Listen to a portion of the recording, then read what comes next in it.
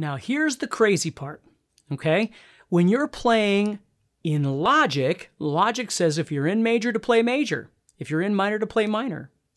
Rock and roll says you can play either one.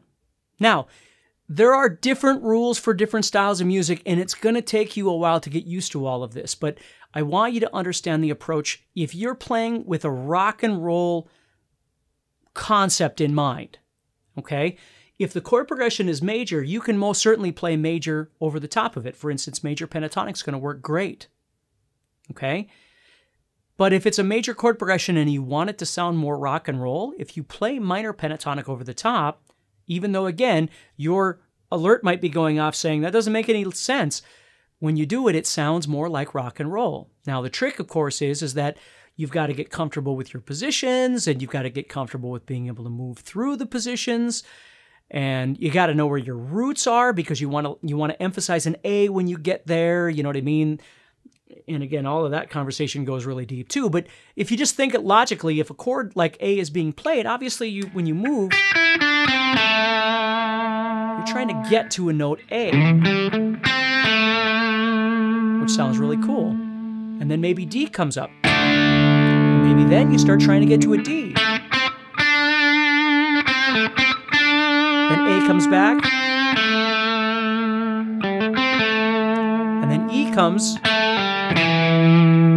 Here comes that D again. And here comes the A. I'm playing the 12-bar blues here. You see, so I'm trying to kind of target things as I go through this pentatonic, okay?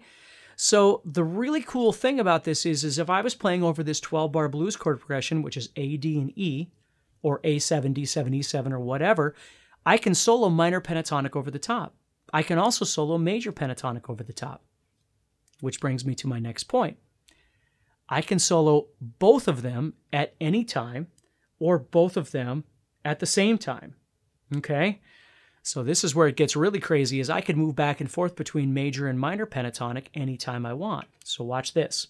I'm going to rewind this. I'm going to play a little bit of major and a little bit of minor.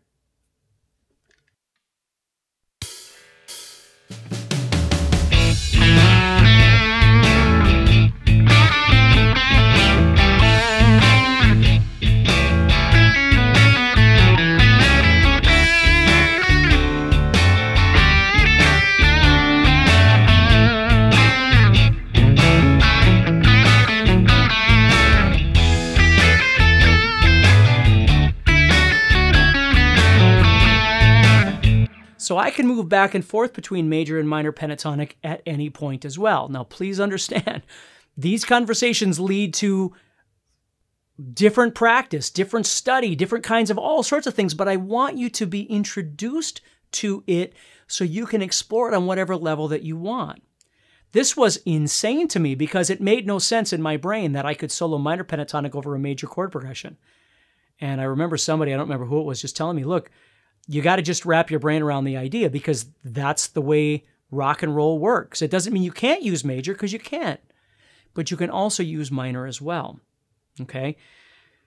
So this gives you a lot of different ideas of things to practice, major pentatonic and minor pentatonic, and then taking a chord progression and using logic by saying, this chord progression is in this key, it's using these chords, therefore I should use this.